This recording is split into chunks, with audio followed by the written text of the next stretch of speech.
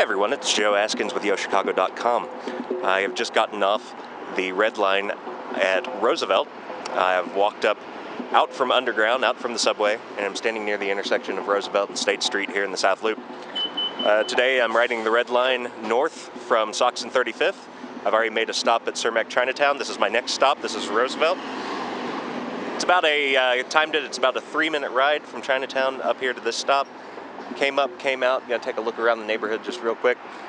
While the train's over here, I want to pan over. This is the elevated line that runs over Roosevelt Road. You can actually connect from the red line onto either the trains that run on the L here, the orange line and the green line, but you actually do have to come up out of the subway and walk on up to make that transfer. You can also transfer to 7 CTA buses, and if you go east, you can get to the Metro Electric and the South Shore lines at Museum Campus and 11th Street. So the Roosevelt subway station opened in 1943 and CTA updated it in 1996. It's handicap accessible. There are bicycle facilities down there. If you're biking, you can store your bike. It serves 936,000 passengers, or at least it did back in 2009. You can't see it from here, but behind me to the west is a Target at Roosevelt and Clark.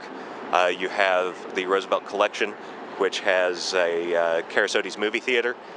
The next stop is going to be at Harrison, 608 South State Street. I'm going to have to go back down underground and ride the subway. The subway travels from here all the way up through the loop, through River North and through the near north side before coming back up above ground and onto elevated tracks in Lincoln Park, and stays that way basically from Lincoln Park all the way up to Rogers Park.